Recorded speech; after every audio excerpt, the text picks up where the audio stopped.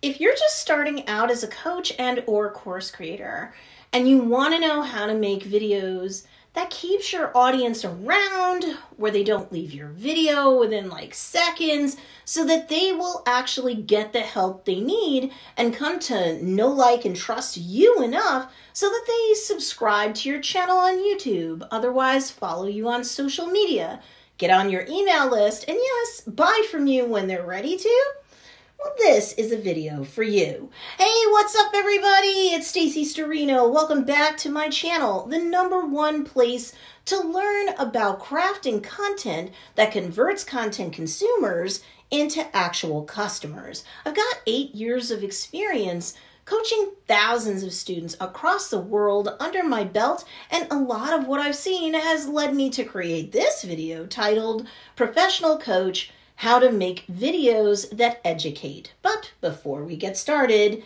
make sure to hit that like button and subscribe to get the help that entrepreneurs like you need to succeed with content marketing that drives traffic to your business so that you can do more business. I recently did a video entitled Professional Coach: How to Make Videos That Entertain, which is part of my Professional Coach Growth Series playlist on YouTube. And you'll want to make sure that you see that video and that playlist and all the videos on that playlist.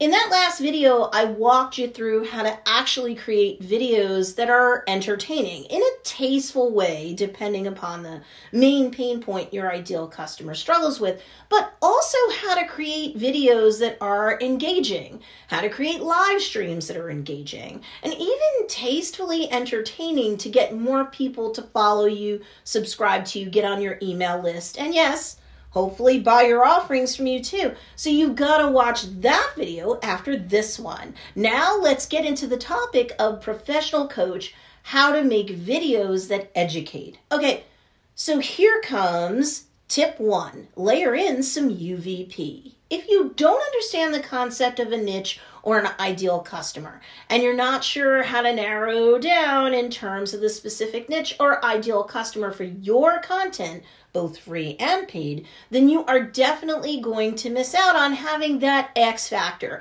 that can make your education-based video content stand out from the crowd. If you need help in terms of narrowing down your niche and you don't even understand what a UVP or a unique value proposition even is, which is critical to your success as a content creator of any kind on any platform, then you also need to check out my video, How to Start as a Professional Coach. Because at the end of the day, if you're failing to really get traction on YouTube or on any given platform, if you're not narrowing down your niche so that your content, video or otherwise, is custom crafted for them so that you rise up out of the sea of sameness from the million other people attempting to woo over and sell to that niche, well, sorry, that's very likely got a lot to do with why you're currently failing to grow your audience and failing to grow your channel support, failing to grow the sales of your paid offerings, your donation, your AdSense revenue, whatever. So in order to educate people properly with your video-based content, you just must know your audience better so that you can create content that's more for people just like them. And then, and this is important, optimize your videos to be found and searched by people just like them. And then your channel or account on YouTube can gain channel authority for the keywords having to do with searches for content that's custom crafted like yours. Then you'll likely do better in terms of optimizing your titles, tags, and descriptions so that the YouTube algorithm will rank your videos higher in search. Plus, what you say conversationally in your voiceovers or what you say otherwise in your pre-recorded content will land with those specific people more. That will increase your conversions more, meaning more social media followers, more email list opt-ins, and more paid customers. Each niche has its own slang, its own in-jokes, its own concerns. You could layer that into your delivery as you're laying out whatever it is that you're teaching or showcasing in your videos. Why? Because this illustrates to the content consumer that you know them and you know what they like, what they don't like, what they need, and what pain they're going through that you can help them to get out of with your paid offerings. More conversions happen because more trust is created, and more trust is created when your videos that educate folks shows that you understand them and their pain and their goals for their lives. How do you do this if you feel like you need help on this front? Well, you study them on other platforms, their reactions and comments on content, both yours and other people's who are important to your niche. And from studying the engagement with the content, or lack thereof, you get to know what lands with your niche and what doesn't better. Really, this is key to what's going to get you into the winner's circle of growth and success as an entrepreneur. When people feel that a content creator of any kind gets them, they'll keep coming back for more. And over time, they get to know, like, and trust them more. And people buy from other people that they know, like, and trust. But now let's move on to tip 2, use successful scripting. Anyone whose content has more of an education-based bent to it should definitely focus on scripting educational videos out. This is everything. You don't have to script things out word for word if that doesn't fit your style. You could have bullet points, you could have 3 talking points per video, and then a wrap-up call to action, be it to subscribe to your channel, comment with questions down below about what you just taught, or both. So know what your call to action is as you plan out your script. Don't just create content, wing it out there, and hope that it brings you conversions. Ask for the conversions tastefully. Also, know that when it comes to educating an audience, remember to pace yourself. Maybe cover 1 tip, trick, or technique or piece of advice per video. Creating videos on YouTube or anywhere else as a video creator of any kind isn't a sprint, it's a marathon. So don't go too far and too long in a video. Your audience will likely fatigue a whole lot faster that way. Don't overwhelm them with too much awesome knowledge. It's a rare ideal customer who can digest too much all at once. Plus, by pacing yourself with shorter, tighter, more concise videos, instead of long, rambling ones that try to fit everything in all at once, you'll be able to create an entire playlist of videos, which YouTube, especially as a platform, loves in terms of its algorithms, especially when you optimize the playlist itself just as well as you'd optimize your individual videos, keyword rich, without being keyword stuffed, titles, descriptions, and tags. So by going the concise 1 major lesson per video route, you won't overwhelm your audience. You're giving them a series to look forward to, which is very likely going to keep that audience coming back. And you're also not going to run dry in terms of content anytime soon. Pace yourself and everyone wins. But also when it comes to scripting, here's the deal. Make sure your videos start off with an enticing 1 sentence or 15 to 20 second or so hook where you tease the viewer with what you're going to teach them in this particular video.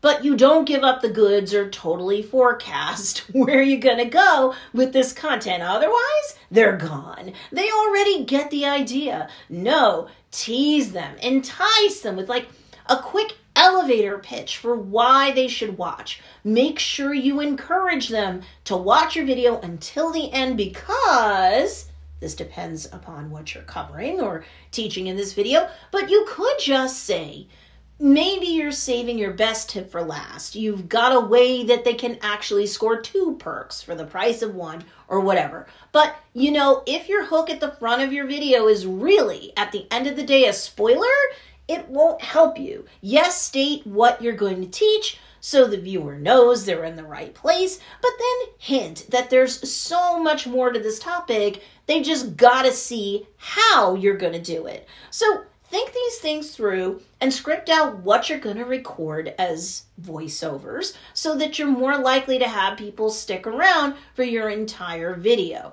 That increases your watch time, and YouTube's algorithm absolutely will reward you for that. And if you keep your ideal customer intrigued and really deliver as you teach them, whatever they came to learn in that video, well, they will reward you with that too in terms of conversions. They'll subscribe, they'll get on your email list, and when they're ready and able, they'll buy from you too. And now it's on to tip 3, up the engagement factor.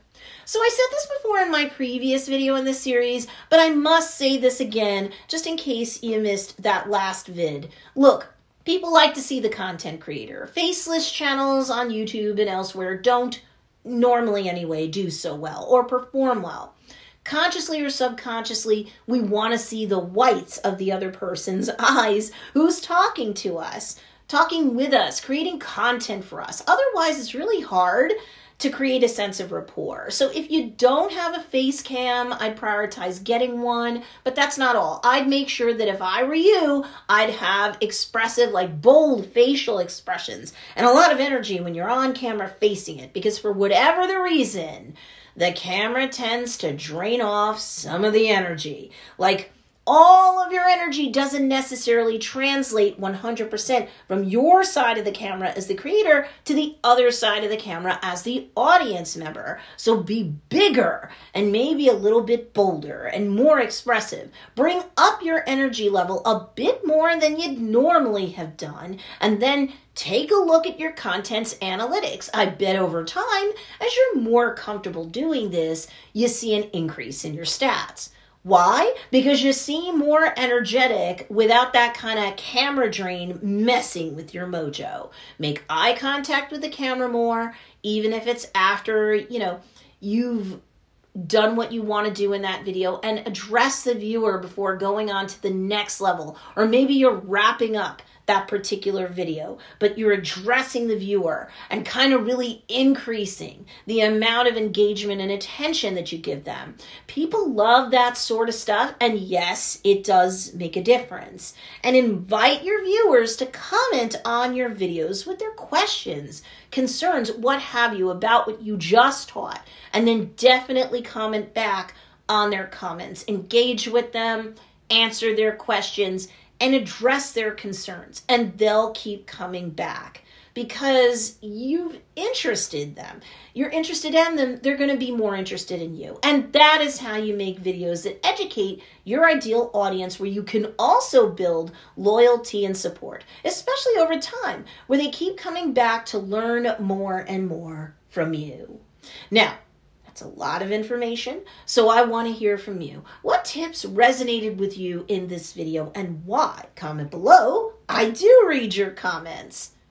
And if you want more help in terms of distinguishing yourself from the crowd and increasing your trustworthiness in the eyes of your niche, I actually have a freebie for you to pick up called 10 Reasons Why You're Viewed as a Fake Guru and How to Gain Credibility and Customers Instead. And you can pick it up at don'tbeafakeguru.com. The link for you to score that freebie guide is in the show notes or the description down below.